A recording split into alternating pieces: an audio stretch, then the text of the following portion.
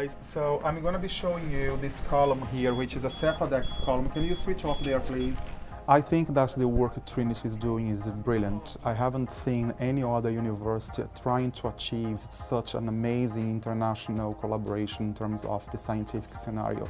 Trinity really goes around trying to find different partners in different countries, and that really enhances the quality of the really high-level science already performed in Ireland.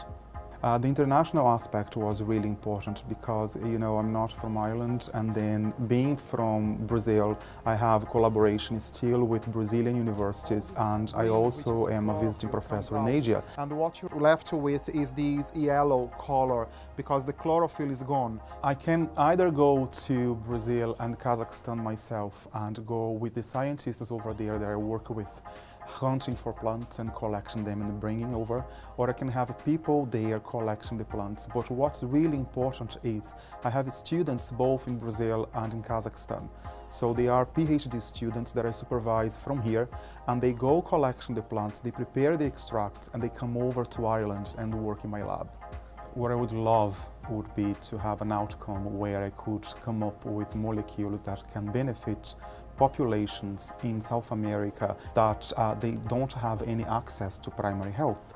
So if something comes about to find a plant that they could use as a medicinal plant without needing any processing or any preparation or anything like that, so that would be my best contribution to science.